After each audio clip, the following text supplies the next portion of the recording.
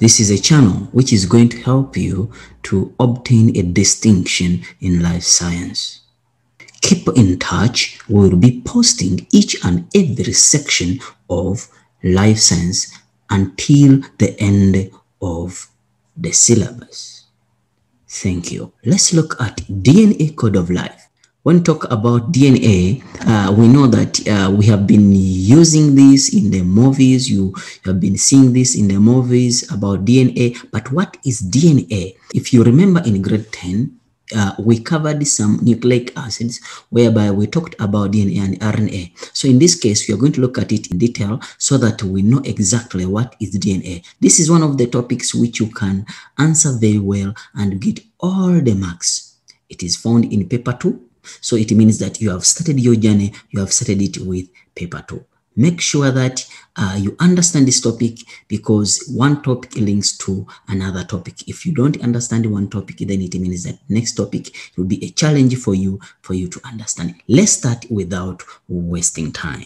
So you'll be able to find us on YouTube, on Facebook, and our website. So you'll find the material and you'll find videos which we'll be posting. Don't forget to subscribe so that you don't miss out for this time. Let's look at DNA. Introduction about DNA. DNA is often referred to as a code of life. Why? Because it contains instructions on how to build various proteins. You know that our body is made up of proteins. Therefore, if our body is made up of proteins and what makes protein to be made is DNA, we say that DNA codes for life. So let's look at where is DNA found. If you look at this, you'll find out that DNA is found in the nucleus. This is the structure of the nucleus, if you remember in grade 10. So basically here we are looking for the nucleus. So the DNA we can ask you a question that where is DNA found? So basically here we can see that DNA is found in the nucleus. So if you look at it, we call it chromatin network. Remember when chromatin network condenses, it forms what called the chromosomes. If you uncoil and go into detail of the chromatin network, you'll find what called DNA. But what is DNA in full? Because you can ask yourself, you have been talking about DNA. What is it in full? We're going to see it in detail. What is DNA in full? So we say that if you magnify, you'll find out that if these chromatin network condense, they form what called chromosomes. If you look at the chromosomes, if you make it bigger or if you try to magnify it, you find the DNA is found there. But we shall see that DNA is made up of different bases and different nucleotides. We are going to look at them in detail. Don't stress too much. You will understand it better as we continue.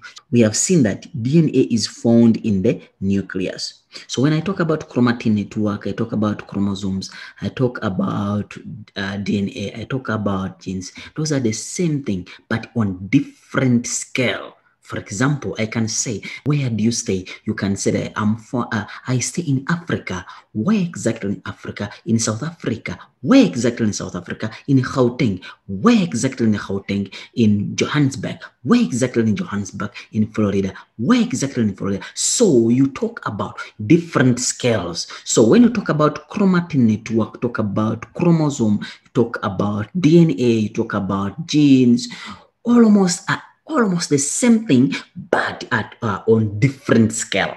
However, when you are defining, you can define them differently. So let's look at the nucleic acids, because we're saying that this DNA is an example of a nucleic acid. So let's look at the nucleic acids. Nucleic acids, it means that the acids which are found in the nucleus. So we are saying that these nucleic acids, we're saying that consist of nucleotides. These acids, they have what called nucleotides. They are building blocks. They are building blocks or the monomers. So sometimes they can call you, they can say the smallest unit of a nucleic acid is called what? It's a nucleotide. The smallest unit of DNA is called what? It's a nucleotide. Those are questions we can ask you in an exam. The smallest units, or what are the monomers of DNA? What are the monomers of nucleic acids? Those are the nucleotides. Don't forget that. the meaning of the nucleotide. So let's look at it. A nucleotide is made up of, number one, a phosphate group. You have to know this. A phosphate group. Yes, the phosphate group is represented as a circle. And then is made up of a sugar. Basically, the sugar it depends on which type of nucleic acid. It is either deoxyribose or it's a ribose. When we talk about deoxyribose, it means that D means negative. Oxy means oxygen, ribose. It means that this kind of sugar lacks an oxygen somewhere. That's why you call deoxyribose. So, it's made up of ribose, a sugar which you call ribose. It means that this one is full. I don't need to explain that much. So it means that it is just full. Yes, you will study these sugars more when you go to university. So because this sugar has 5 sides, therefore this kind of sugar is called a pentose. Penta means 5. So it's made up of 5 sides, which means penta. Yes, so because it is a sugar, OSE indicates a sugar, like saying glucose, yes, maltose, ribose. So because this is a sugar, so it is the type of sugar, yes, is called a pentose. But what is its name? Because of 5 sides, therefore it's called a pentose. But what is its name? It is either deoxyribose or it is ribose. So in exam, what are we going to ask you? We are going to ask you, name this sugar. Don't call it a pentose. If it's DNA, tell us it is deoxyribose. If it is RNA, tell us it is ribose. So we shall see when you go to the questions very well, so that you can answer these questions without stress. Another one is called nitrogenous base. So nitrogenous base, there are 5 types. We have what called the adenine, the thymine, the guanine, the cytosine, and the uracil. If it is DNA, then it means that it's going to have some specific nitrogenous bases. If it is RNA, it's going to have some specific nitrogenous bases. So we will see which one goes to the DNA and then which one goes to RNA. So these nitrogenous bases, they look like this, or sometimes we can make it a different shape, depends on which type of nitrogenous base is that. So basically, we see that the structure of nucleic acid is made up of a phosphate group, is made up of a sugar, and made up of a nitrogenous base. Which kind of sugar? It will depend on which type of nucleic acid is that, either DNA or RNA, and which kind of nitrogenous base is it having. It will also depend on which type of nucleic acid is it. Is it DNA or is RNA? So sometimes they can ask you, draw the structure of the nucleotide. So the structure of the nucleotide looks like this: a phosphate, which is represented with a P, yes, a circle, or it's a P, and then it is bonding with the sugar, which is the S. Yes, this is a phosphate sugar bond or sugar phosphate bond, and then the sugar is bonded to a nitrogenous base. So this is the structure of a nucleotide. In exam, you don't need to shade this. How do you draw it? You just draw it like this: P, S, and N, depending on which type of nitrogenous base, so that it will take the shape. However, even if you draw it as a rectangle, it still is fine. But this one must have five sides because it is a pentose, and this one must be a circle. So that's how you can draw it in an exam. So it means that now you have marks already. You have questions you can answer. If you visit the 2020 November-December exam, you'll find out that they brought this question, whereby you need to describe this, and you'll be able to get marks here. Yes, each point you speak is a tick.